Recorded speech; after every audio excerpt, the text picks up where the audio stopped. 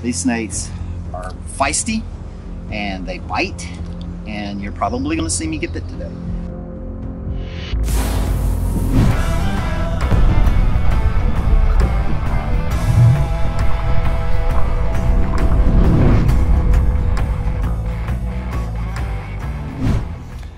All right, today we're going to show you and talk to you how we make the Wildlife Command Center snake traps.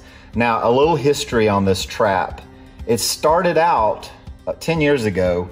I would just pick up a political yard sign. This is 24 inches by 18 inches. It's exactly the same size as a political yard sign. It's made out of plastic, the chloroplast type of plastic.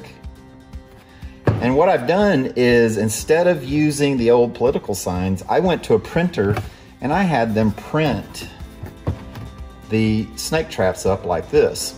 And what we do is we cut them up and fold them, and we make these excellent little snake traps out of them.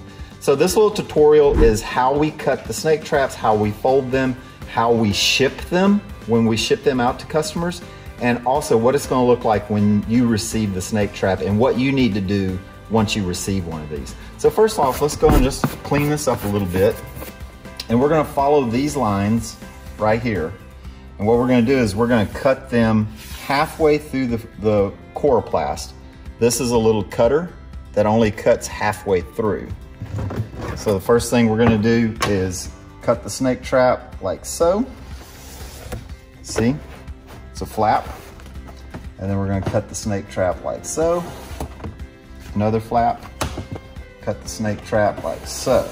All right, those are our 3 half cuts. Now we're going to make our full cuts, which is going to be from here to here, and from here to here.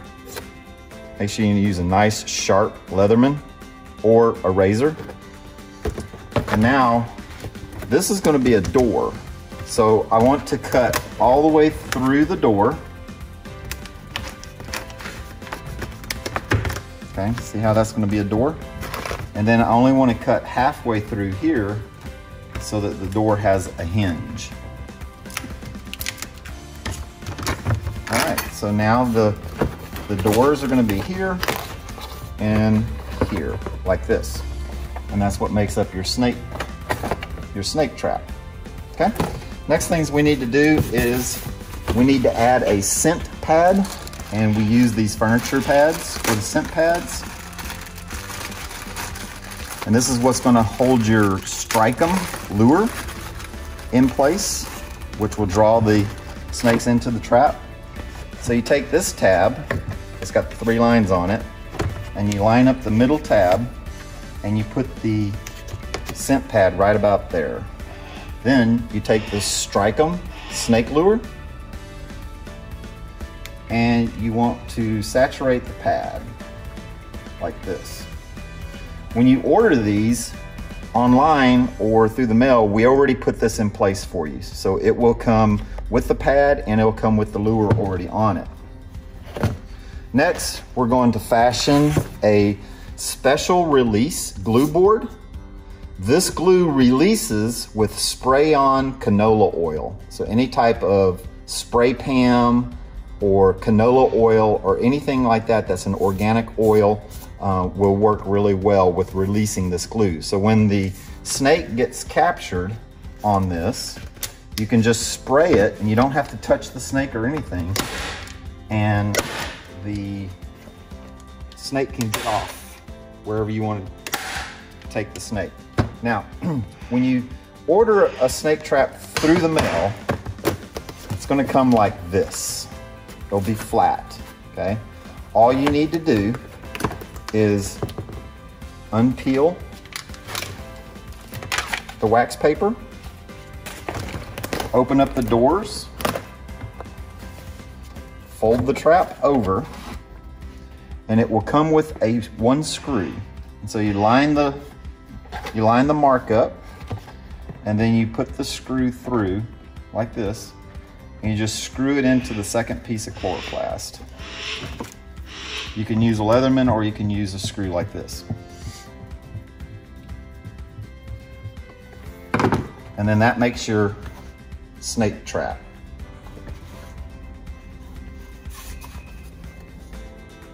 And so here's some of the features of it. One, it comes with telephone numbers that you can call in to get snake ID. If you text this number right here, this is our nationwide text for snake ID. All right, the snake can go in here, and when it does, he'll get stuck there. The snake can go in this side, or he can go in this side. You will clearly be able to see the snake from looking at a distance. And if the snake gets captured in there, you just make sure that it's not venomous. Just be very careful of that. All right, but that's how you assemble the snake traps, and that's how the snake traps operate. Wildlife Command Center Snake Traps. Visit us at wildlifecommandcenter.com. And don't forget, smash that subscribe button and turn on the notifications, because every time we upload a video like this or a how-to video, we want you to know it's uploaded. So yesterday we came out because of snakes up in a column and couldn't find them or see them, but we set snake traps and voila. Looks like we caught 2 of them.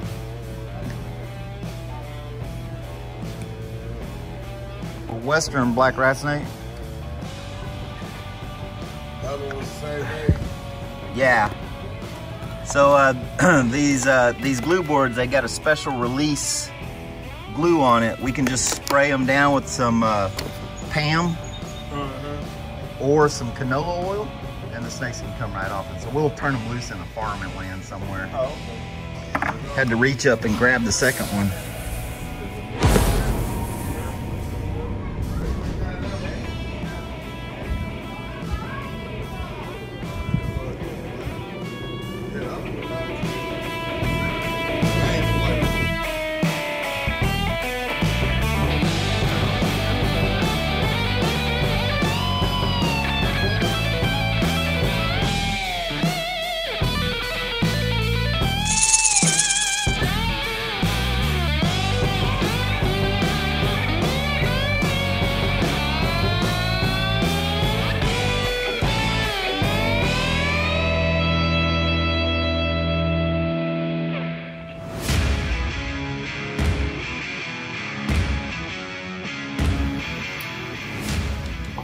Wildlife Command Center yesterday, we went out and did several snake services where the people were having problems with snakes in their home.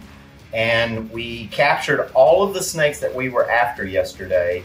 And so today we're going to show you what you do and how you can get the snakes out of the trap and off of the glue boards. The key ingredient is going to be some type of spray oil. This works good. This works good. This works the best. So for today's video, we're going to use the canola oil. It's really good. It's non-toxic, and it doesn't hurt the snakes whatsoever. So the first thing is you want to make sure that it's non-venomous, whatever the snake is. If it's venomous, it will hurt you. Now, the particular snake we caught in this trap is a black rat snake. And so the way you work it is there's a screw in each trap.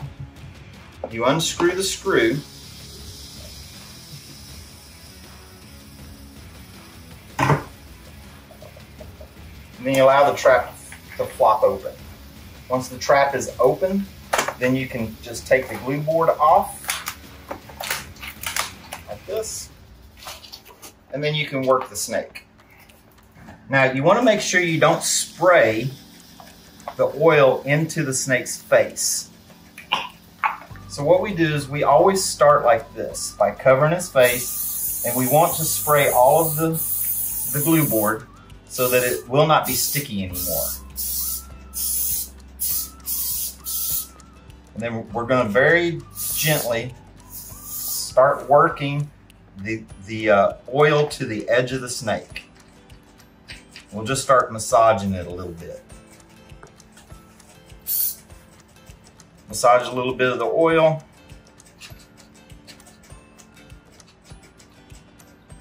And that way the snake can release and start working himself free.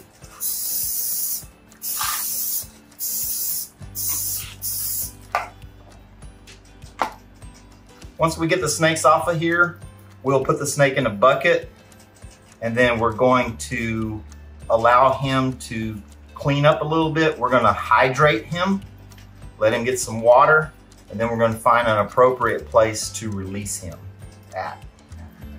And as you can see, he's starting to release himself.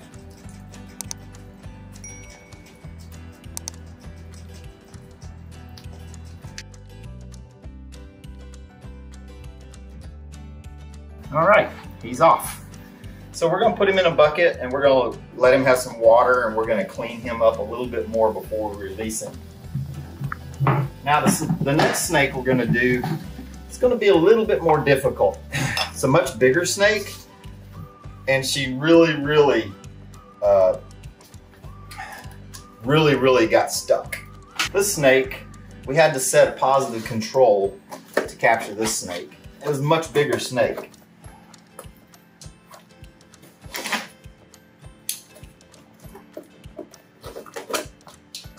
So we got to do a little bit more finagling on this one. Also, this snake is stuck in a much more difficult way. And so she's actually stuck on two different boards.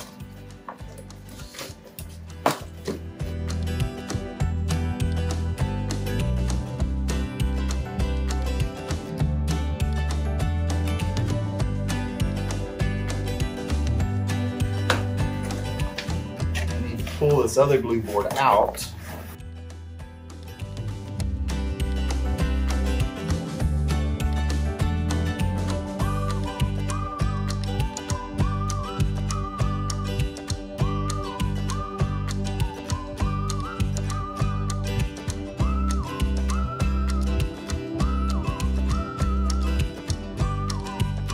All right, like I said, a little trickier because she's attached two different glue boards. You don't want to spray right into their face. You want them to be able to breathe. And so you just kind of massage the oil in.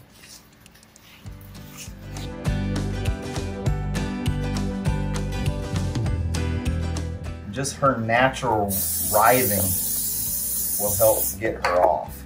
I'm gonna work on this tail because I really want the tail finished before that head gets loose, because she's not going to be a very happy camper. So you just massage. Don't rip it, because snake skin is very delicate. You never want to rip the glue boards off. You always want to just be real delicate with it.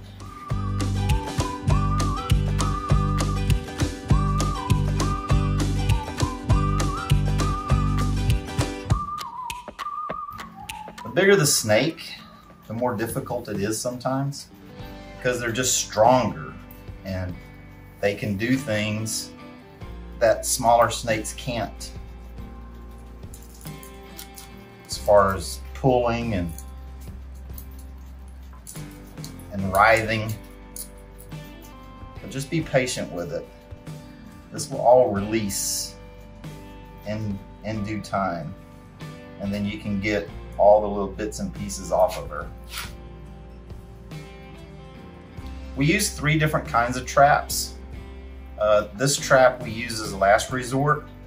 We have other types of live traps that we use, and we also use a modified minnow trap when we're trapping in the water.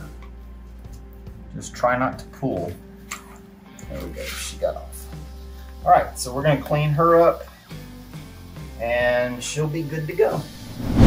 So after this past week or so, we've had several different accounts where we've had to catch water snakes, and we catch them in koi ponds, we catch them in swimming pools, and we catch them in different, backyard features. And so now we've got 8 northern water snakes here. And we're gonna turn these guys loose somewhere where there are no koi ponds and far enough away from civilization that we don't have to worry about them bothering with anybody. And this creek bed is pretty nice. It does go all the way down to a pretty big pond at the end of it, but there's plenty of frogs in here, plenty of fish, and different things that these water snakes like to eat. These particular snakes they're not aggressive, but they are very feisty. And what I mean by that is, you always hear me say, Western black rat snakes don't bite, or they rarely bite, or they're docile and they're easy to work with. These snakes, completely different.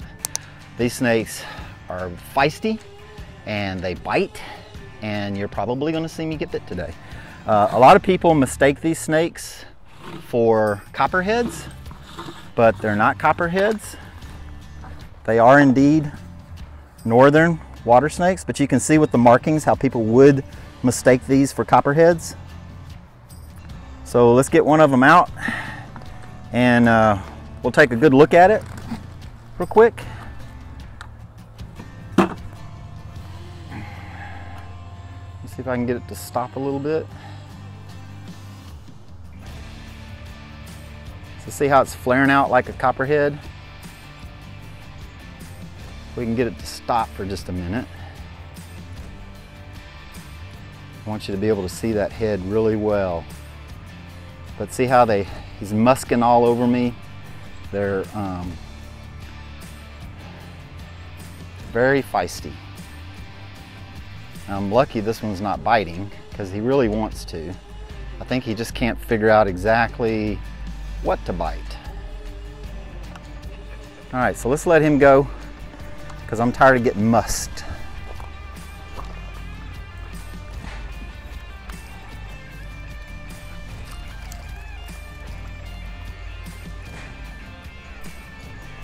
Well, they blend in quick, don't they?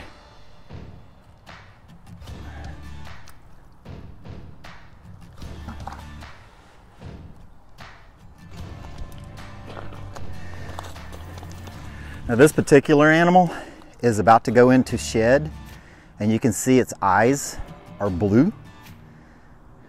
And that's because it's about to shed its skin.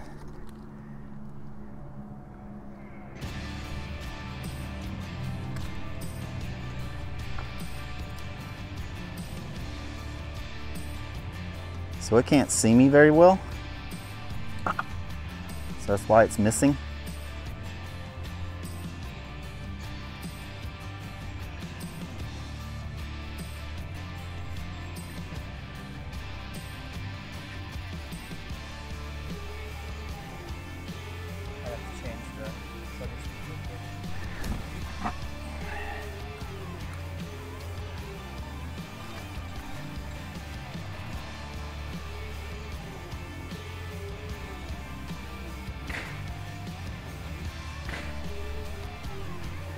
So do you think this one is male or female? Female, definitely.